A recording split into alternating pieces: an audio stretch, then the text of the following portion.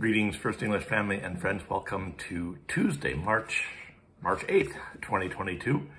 It's about 24 degrees here at the house. Sun is shining, as you can see in the back, maybe kind of, sort of. You see the big pine tree right there. Pretty soon we'll be out on the deck doing these devos, so you can see the birds and the bird feeder and all that stuff. So, check-in time. How are you all doing? Hope and pray that you are healthy and safe and well. Leave a comment or a question below if you have one. I do have my coffee here in my the cup I got from the Alpaca Levines, other uncles, and then me. So thanks to them and cheers, church. Okay. So our devotion again comes from Grace Unbounded, our devotion book for Lent. And the writer is Troy Troft-Gruben. I think he's still writing, pretty sure. Yeah, professor at Wartburg Seminary. And the picture today is, two workers with ladling up some soup. Good day for soup today, 24 degrees. So our scripture reading is Luke 6 to 10. So we've skipped a little bit in Luke from chapter 4 to chapter 6. Jesus entered the synagogue and taught, and there was a man there whose right hand was withered. The scribes and the Pharisees watched him to see whether he would cure on the Sabbath, so that they might find an accusation against him. Even though he knew what they were thinking, Jesus said to the man who had the withered hand, "Come and stand here." He got up and stood there.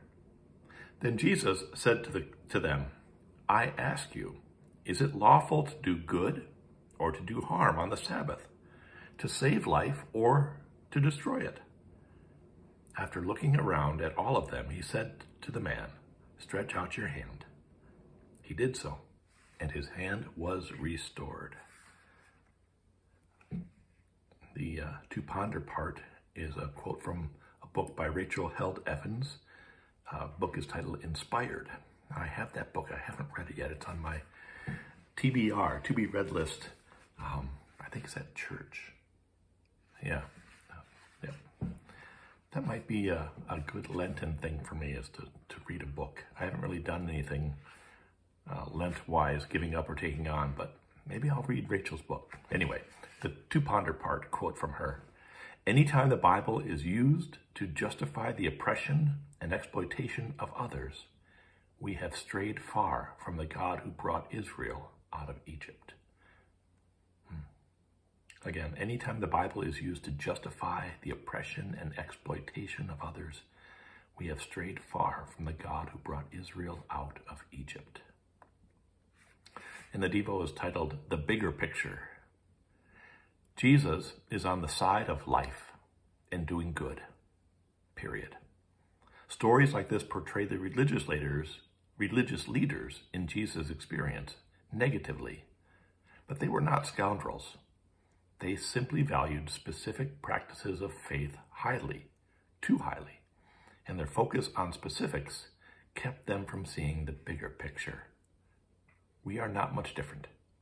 We too prefer the predictable over the challenging. We too want a Jesus who fits our expectations. We too want a faith that is manageable, not radical. We too prefer a predictable structure over an unpredictable Holy Spirit. In many ways, Jesus comforted the afflicted and afflicted the comfortable.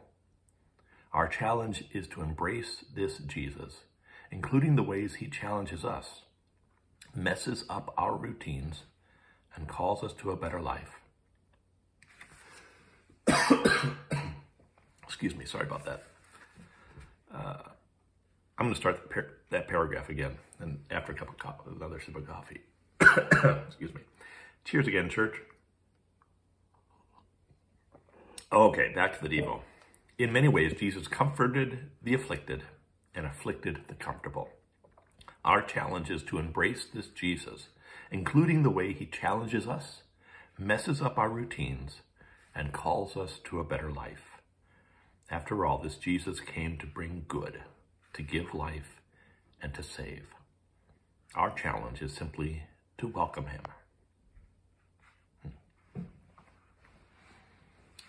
think Professor Troftgruben has a point there.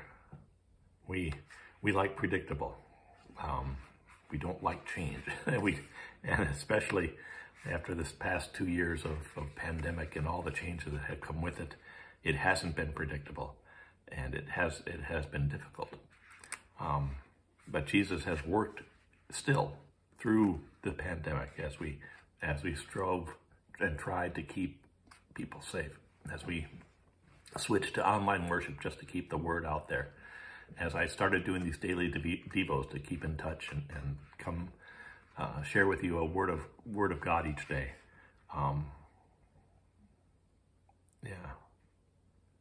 It's been challenging, and Jesus has been there with us. I like that last line. Jesus came to bring good, to give life, and to save. Our challenge is to welcome him. So this day, your homework assignment is to welcome Jesus, to welcome the radical Jesus into your life. Maybe that's too big of a step, but at least open the door, okay? Crack the window and allow God's Spirit to move in you in a new and different and unpredictable and challenging way. How about that? So be a strong heart, good courage to stay to your church. Keep yourself safe and healthy and well. Wash your hands, wear your mask, distance, all that stuff. I'm guessing we'll probably be over the past 2 weeks in Marathon County on the Marathon County Health Department website. We'll probably be in the medium range, which is really, really good, and so we can start ending. You know what I mean. We'll get there.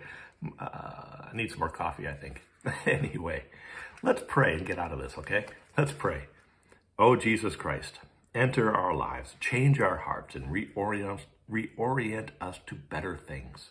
Give us life, and call us again to follow you. Amen. Had a little brain cramp at the end of that, but hey, we prayed and we got out of it. So blessings upon you this day. I wish you peace.